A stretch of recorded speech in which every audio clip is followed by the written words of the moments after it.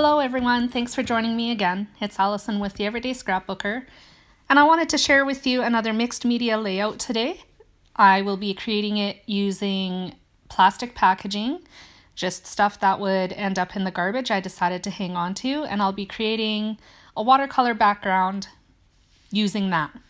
So the things you're going to need is plastic wrap and a couple reinkers, any colors will do. To start, I dropped a couple drops of reinker onto my craft mat and then placed the plastic wrap into that and then put it onto the paper. It's really simple, probably a little too simple, but the finished effect looks absolutely amazing. The colors I am using is from Close to My Heart. It's Glacier, Reinker, and also Mink, so it's blue and gray as the colors that I'm working with today. You'll notice that I'm adding a little bit of water from my spray bottle to the ink on my craft mat, and then again on my white cardstock. That's not necessary. I do it just to lighten the color a little bit, and then I work towards darker colors, so I add less and less water as I go because I like to add layers. But that's not necessary. You can just dip your plastic wrap right into the ink and you don't have to add water at all. It's totally up to you. Before I started my watercoloring, I also applied gesso to my white cardstock just to prep it so that I could seal it and then add watercolor to it later on after it was dried so that the ink doesn't soak through the paper. I've also gotten into the habit of taping my paper to my work surface, only because I like to use my heat tool to help speed up the drying process, and my paper curls when heat is applied to it, and to help sort of alleviate that, I found that taping the paper to my desk works. I like using washi tape because it's removable and doesn't ruin the paper at all or very much. Sometimes when I remove the washi tape, a little bit of paper comes with it, especially I find pattern papers. I try to be as careful as I can, but sometimes that's just not enough. So I work with it. There's not really anything that you can do once the paper is a little bit torn. And I like to think that it adds just a little bit more character. Always trying to look on the bright side. So now you can see I'm adding less water than I was earlier because I'm trying to deepen and darken the colors just a little bit.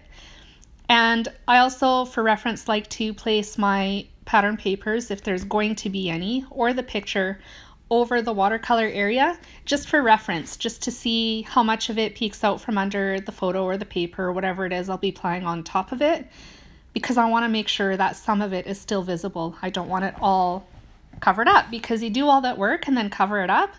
It doesn't seem worth it to me. So I often go back and forth placing things back on top, and if I feel like any more needs to be added, I'll add a little bit more. And if not, if I'm happy with the way it looks, then I move on to other things. Kind of like right now. So right now I'm going to be adding the pattern paper. I followed a sketch to create this layout. It's a sketch that I found on Pinterest. And I have decided to host a sketch challenge on my Facebook page. If you are not currently a follower on my Facebook page, I definitely invite you to join us and play along. The sketch challenge will be all month long, so you're not going to miss out. It's the pinned post at the very top of the page, so if you do drop by to check it out, that's where you're going to find it. I'll include the link to my Facebook page in the description box below so that you are able to hop on over there. I'm adding a little bit more reinker now. I'm using Close to My Heart black reinker, and I'm adding a little bit of splatter around the page, and it ends up framing the photo that I put on later on really, really nicely. It hits 3 of the 4 corners of the picture and looks pretty great. Later on, I actually decide to I did it already. I also used Close to My Heart shimmer brush and squeezed some of the ink out and added some larger drops of ink to the page as well. I took my heat gun to this as well to help speed up the drying process. But I found later on that it must not have been totally dry because I end up getting some smudges onto the picture. Ugh. Wasn't too happy about that, but what can you do? That's one of the hazards of crafting, I guess. I just layered my picture. It's a 4x6 photo onto some scrap stencil paper. I'm using it in replacement of vellum because I don't have any vellum on hand at the moment, and stencil sheets, stencil paper looks pretty much the same, so I'm using that instead. And then I'm layering all of that on top of white cardstock. All of the cardstock and pattern papers that I'm using today are also from Close to My Heart, and you'll find them listed down below in the description box as well. If there's anything that catches your eye and you really like, you may be able to find it still in my Close to My Heart shop. But if not, it's there just for your viewing pleasure. Okay, so I'm placing the picture down, just making sure it's straight. I added it, I adhered it to the layout with some foam squares because I'm planning to add sewing thread, that's a little bit better, to the layout a little bit later on. But right now I'm just trying to figure out title placement. I cut the title with my Cricut. It's one of the files that I think I've had for a long time. Anyways, it's from my Cricut. I cut it from Mink cardstock.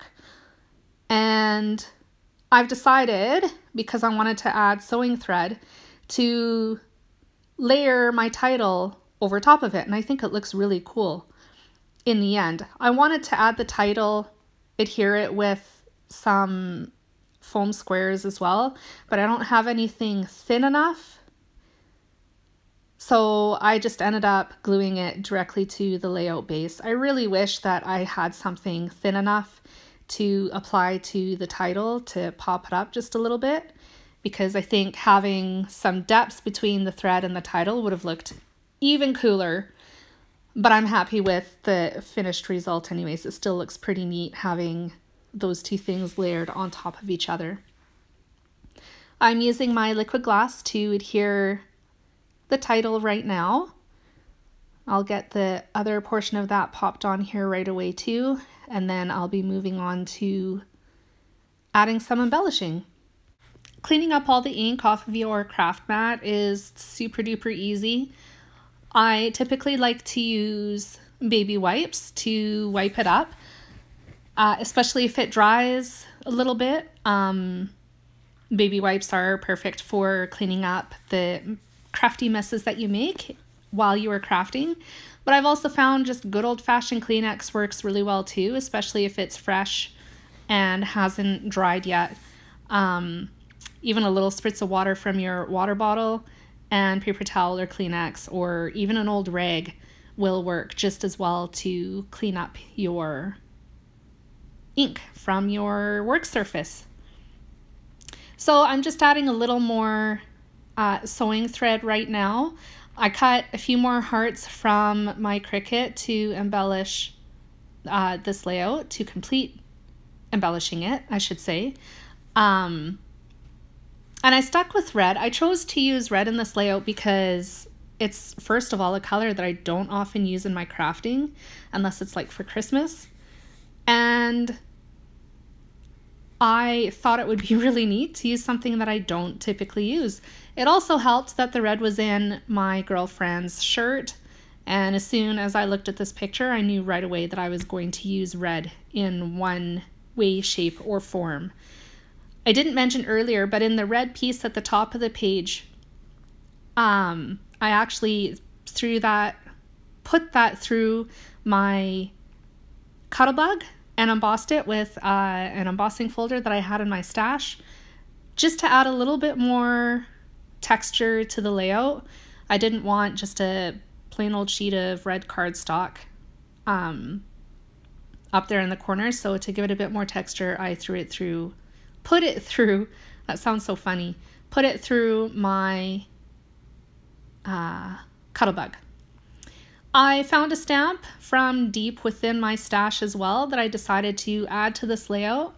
I thought it worked perfectly because it is about a very dear friend of mine, and the BFF stamp was perfect to add in that little bit of white space just below the title. I also wanted to include the word sister in my layout because I have a friend. The girl that I'm scrapbooking right now, my friend, is a lot closer than just a friend. She's like a sister to me. So I wanted to incorporate that somehow into my layout. And so I pulled out an alpha stamp that I had and created the word sister using it, and then stamped it with Versamark ink onto black cardstock and heat embossed it with white powder. I really love the contrast between the dark paper and the white, and I really love, I haven't tried it yet, doing the same thing on craft cardstock. That's on my crafty bucket list. One of these days I will get it done. Once I've got that done, I trim it down so that it becomes a little strip and adhere it to the bottom of the photo. It'll be near my journaling. I'll be adding that closer to the end of this video. It's usually the last thing I add to my layouts anyways.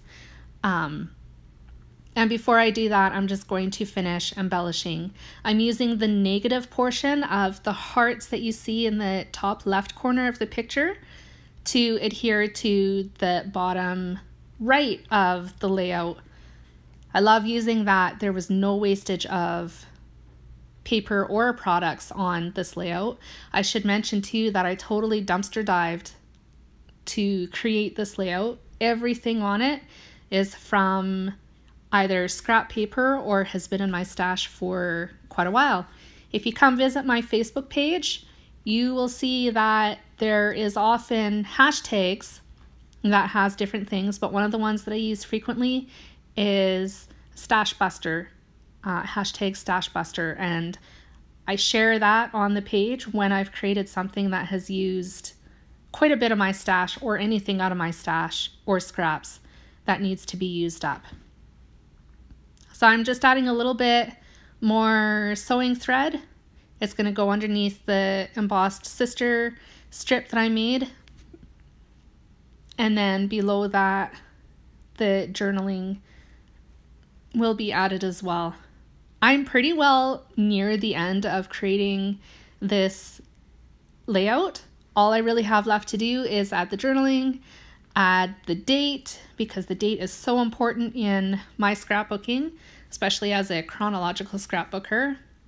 I just need to know what the date is and then add it. And once that's done, it's pretty well done. Next, I'm going to take off the washi tape because, like I said, I am pretty well done this layout.